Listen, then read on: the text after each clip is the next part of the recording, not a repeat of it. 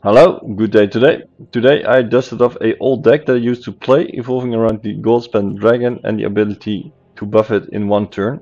So you can play it, it hastes to the opponent and you buff it as much as you can to up to 20 damage. And then you basically have a one turn kill.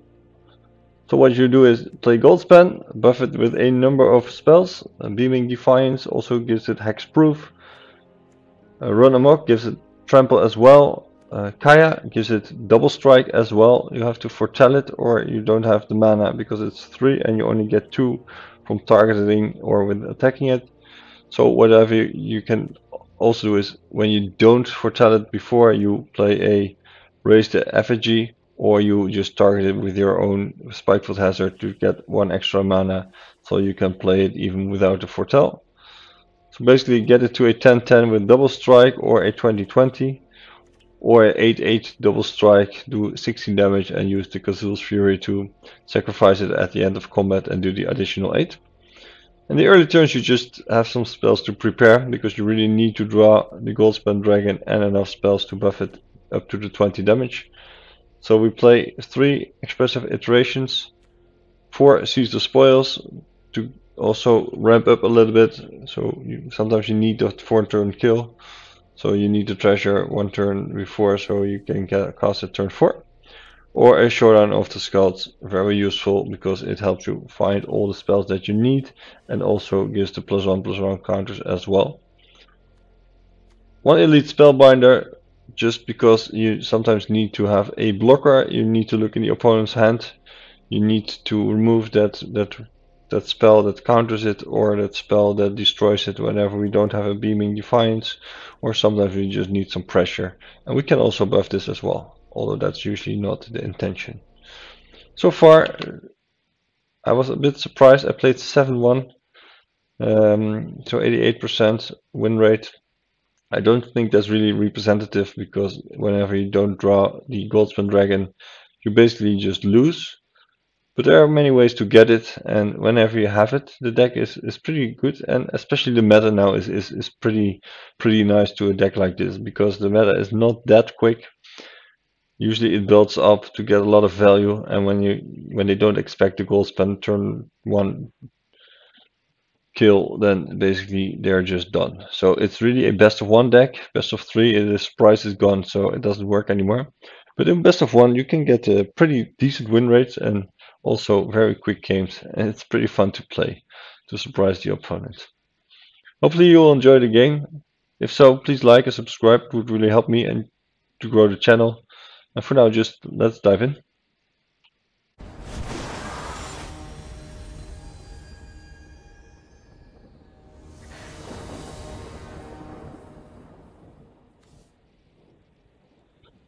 No Goldspan, only buffing spells, so nothing to really get there, so I really have to mulligan this hand. Still no Goldspan, at least I have to seize the spoils, which will help me. I can turn to foretell the Kaya. So I think I have to keep this one, because if I mulligan again I'm only down to 5 cards. So keep 6, definitely keep the seize the spoils. Kaya is good. I think I need a red mana. Probably I'll put this back in my deck. This is also very unfortunate, 2 tap lands. I don't think I have many of those. At least not the red-white, the blue-white, but I just have to deal with it.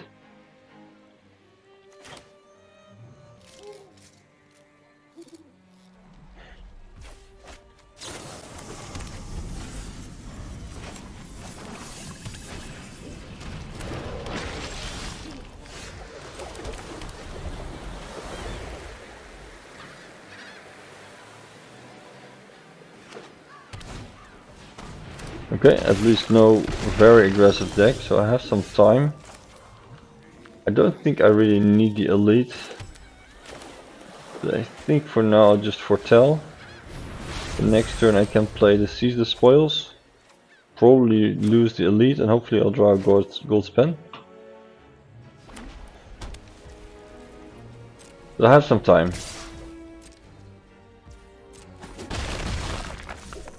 17. Okay, that's really no problem.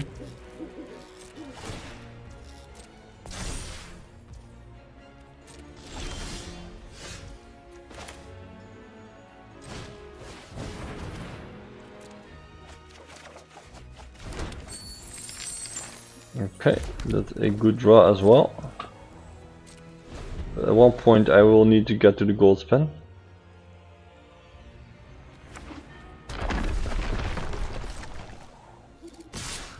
$15, still time. So a Goldspan now would have a certain kill.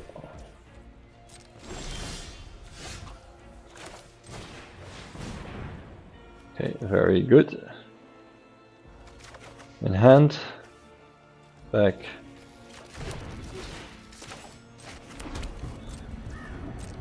And now just survive. Hopefully he plays a big spell.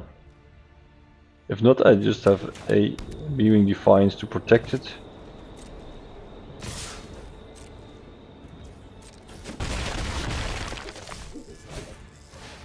Okay. Good for me. I think that's good game.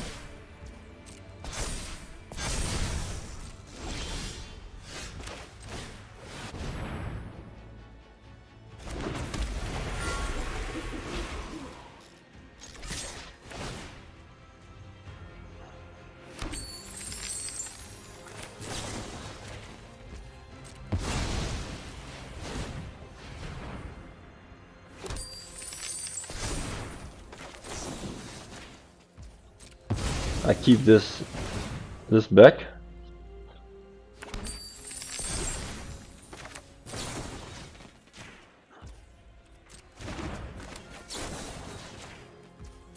This should be enough. Good game.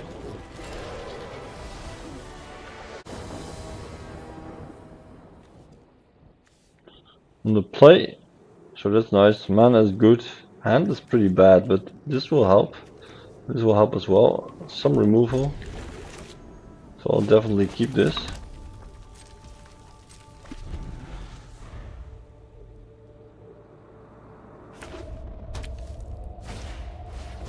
Okay, I have to be quick here.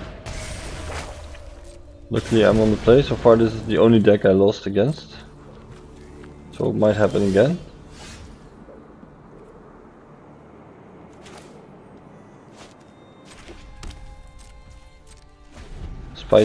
Spike is not gonna do much good.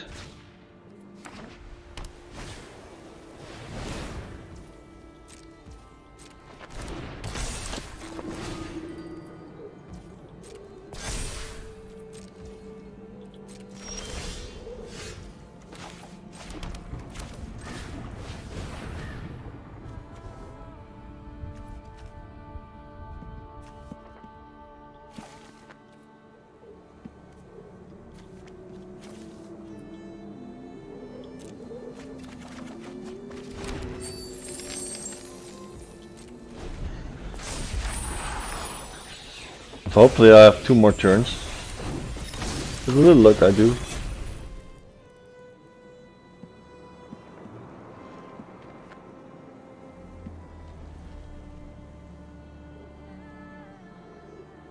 So I'll go to 13. Yeah, that is a problem. So that brings me to 10. So I need to do something now. So this deck is just too quick. I can have a turn 4 kill, but then the hand should be perfect. So next turn I'll get exactly 10, but you will have a way to give me more. I don't think this is gonna help me. It would have helped me, so next turn I can play the Goldspan. Make it 6/6, 7/7, 8/8, 9/9. So that's 18 damage. Kazul. So that's another 9. So 27 damage next turn. But unfortunately, I'm just not gonna get there.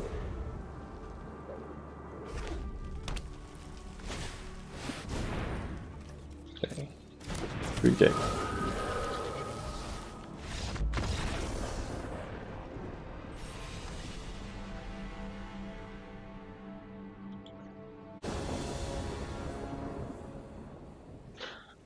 On the draw, combo wise it's pretty good, it's just not that quick, but I think I'll just have to go for it. So this is 4, 7, 8, so it's 16 damage in hand already, trample. And black is usually good for me.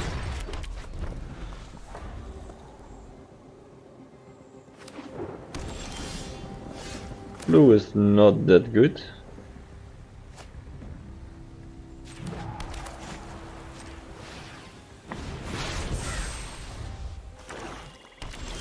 But there are not that many counters in the meta anymore.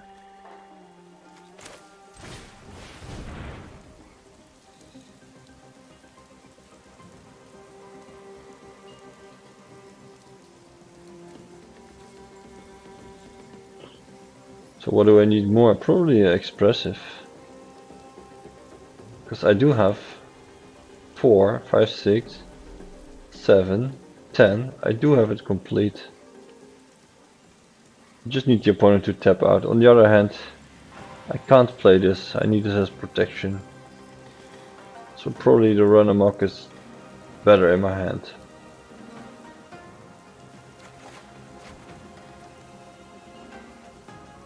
So next turn I'm going to play the showdown.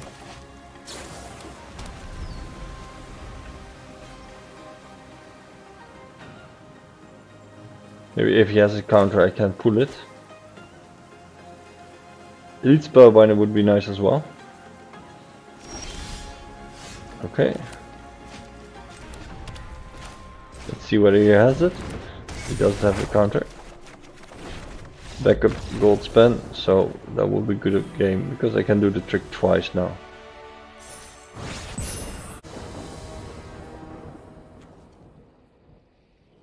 On the play, hand is very reliant on what I'm gonna draw, but I think I'm just gonna go for it.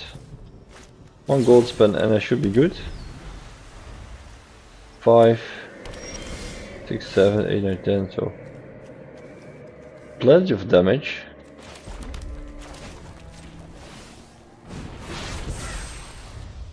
Just need some cards to set it up.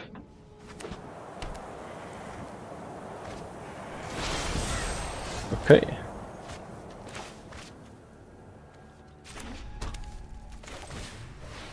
Let's see what the opponent has to offer.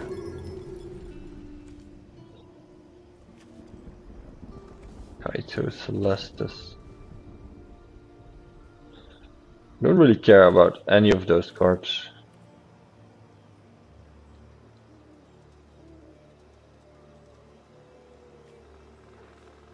If they play Celestus, then they have more mana. So I'd rather have them curve out into these annoying cards. The 2/3 drops keeps them occupied as well. This is the one that does the early damage. But he doesn't have any blue. So next turn he's going for the Celestus. Both.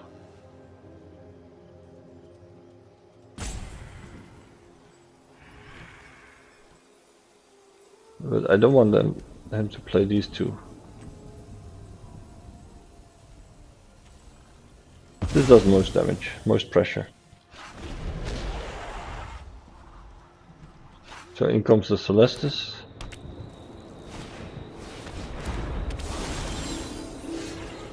Okay, one more land please. So how far can I get this? 5, 6, 7, 8, 9. I might not even need the Goldspan here.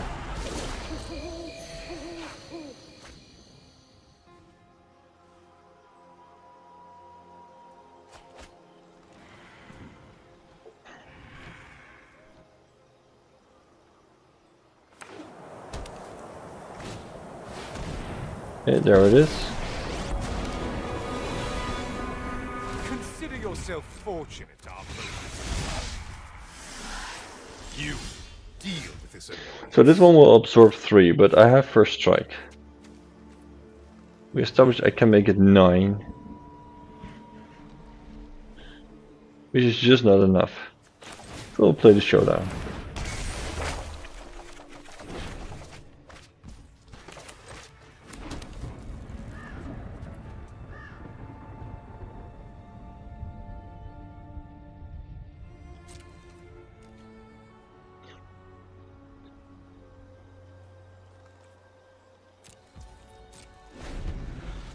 This hand does give away a little bit what I'm gonna do, but on the other hand,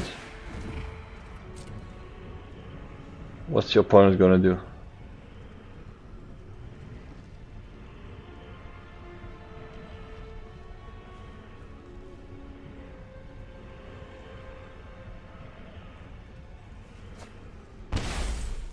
That's an expensive one. Wish to know my secrets? Thank you for that. Very well.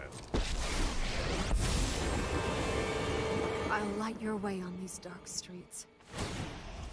Be brave.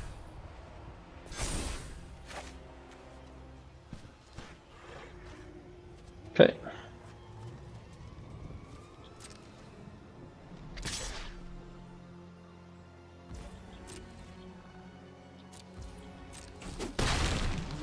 One mana open, now it's my turn. Another Goldspan.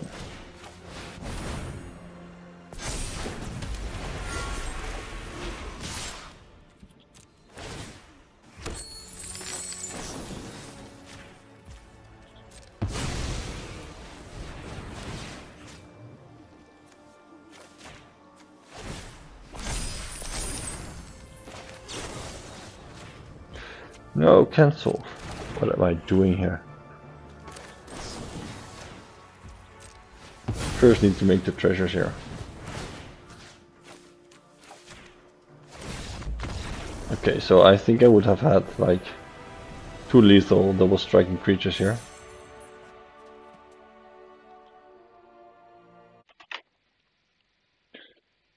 A quick recap on the games. The hands were quite unfortunate this series. Played a lot against the red-white, and you see immediately that that's really the problem of this deck. So if you have any suggestions to improve to counter the red-white aggro decks, that would be very helpful.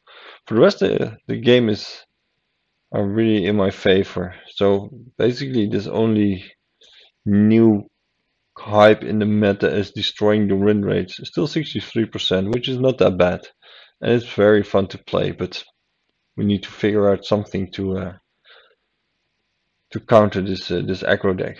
I hope you you have some suggestions so we can improve and make another video.